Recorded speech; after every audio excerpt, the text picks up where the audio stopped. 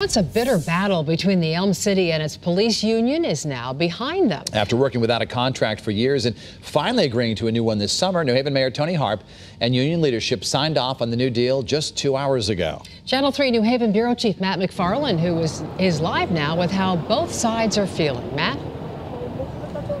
Well, Denise and Dennis, everyone involved says it's a relief to have this done. With the contract now signed, New Haven police officers will see their first pay raise in a little more than 3 years. That's exactly how long they had been working without a contract. Now, as he said, Mayor Tony Harp, along with Elm City Local Police Officers Union, they held a signing ceremony this afternoon celebrating the new contract. And they say it's been a long time coming. The last contract expired in 2016, and officers had been working without one for more than 3 years when the union overwhelmingly agreed to the city's proposal back in August by a vote of 259 to 13. The big issue, pay, pension, benefits. And the hope is this contract will not only attract young officers, but retain seasoned ones. As part of the new contract, the retroactive pay raises will be spread out over the next 3 years. And it eliminated a step for new officers, meaning they'll see their first raise quicker.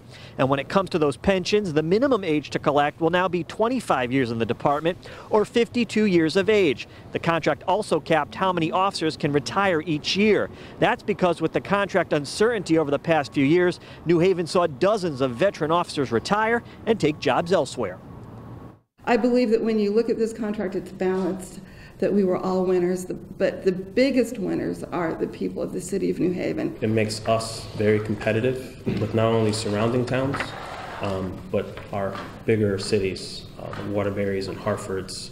I believe that we will thrive with retention and should be a place where people want to come. It has provided officers a measure of stability, and they can now focus on the business of doing their job.